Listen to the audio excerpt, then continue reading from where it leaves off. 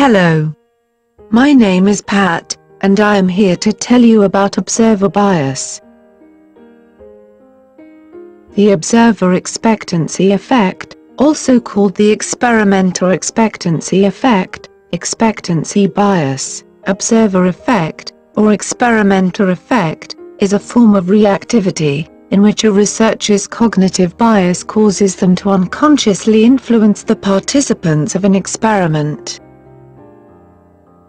It is a significant threat to a study's internal validity, and is therefore typically controlled using a double-blind experimental design.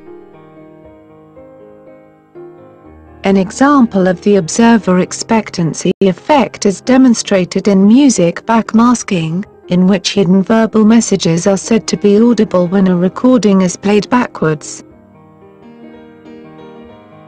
Some people expect to hear hidden messages when reversing songs, and therefore hear the messages, but to others it sounds like nothing more than random sounds.